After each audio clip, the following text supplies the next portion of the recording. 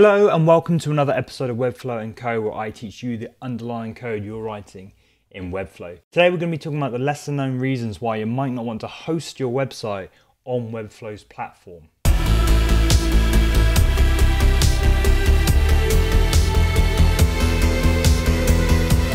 Webflow is a great website authoring platform, but that reason alone isn't strong enough as to why you should be hosting on their service. So other than the obvious, which is price, we're going to dig into a few reasons and a few things to think about when determining whether you should be hosting on Webflow's platform. And it's really important to get these questions answered right from the beginning. The first and biggest reason why you might not want to host on Webflow's platform is quite simply GDPR.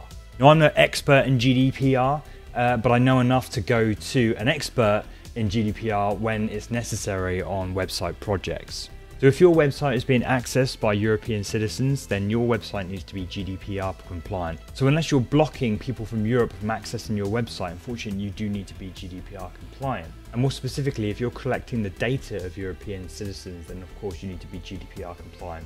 I'll link an article where Webflow discusses their GDPR compliance, and it looks like they're doing a great job as it stands right now, but in the future you'll be dependent on them maintaining that compliance. And on top of that, your client just might not feel comfortable relying on Webflow to be GDPR compliant.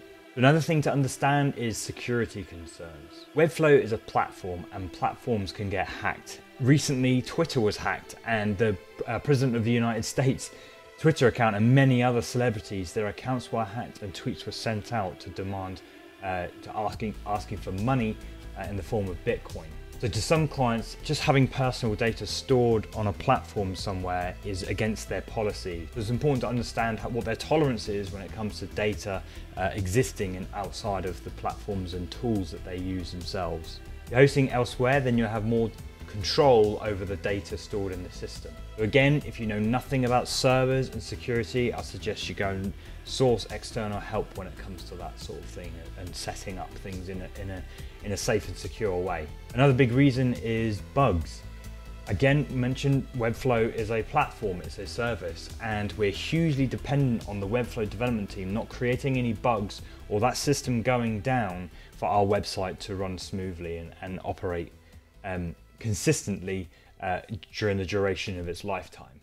So I recently spoke to Joe Krug about this on my podcast. I'll leave a link below to that episode when it does come out. It's not out just right now, but we talk about the enterprise level service that Webflow offers some of their more higher paying clients, and it actually seems like a really good service. But again, it might not, your client might not be comfortable with this sort of services and the offering that the enterprise level has. Again, it's another person that you're dependent on to get your website operating, to get it up and running if it does go down or if there's a problem. So there's no secret that Webflow uses jQuery, which is notoriously quite a bulky piece of a library that it uses to do all its animations. And although there are some websites out there built in Webflow that are getting scores quite high on Google's kind of website ranking software, there can be performance gains just by removing some of the downloads and various things that you are not using on your website.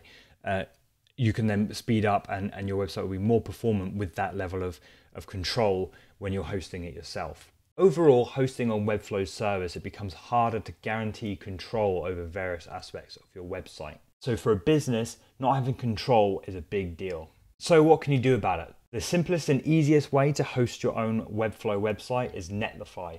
It's very simple, is that you upload your website, it provisions the SSL certificates, so HTTPS.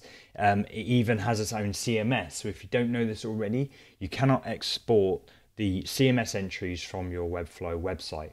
I'll leave a link in the description below of how you can download the HTML pages where that CMS content has been rendered, and you'll upload those pages independently. But again, it's just something you need to bear in mind. Like I say, Netlify has its own CMS system, which is great. It's a little bit tricky to set up, but it enables you to have your own CMS. It's also got analytics, it's got A/B testing. It's a very, very powerful platform to host your websites. Oh, and did I mention it's free? Let me know if you want to see a tutorial on how to get your website on Netlify using GitHub.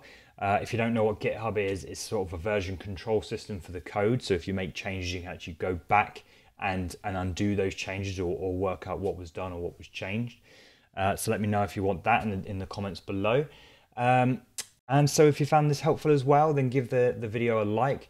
If you want to hear more about this sort of stuff, then give me a subscribe and hit the bell notification so you're notified the next time I release an episode.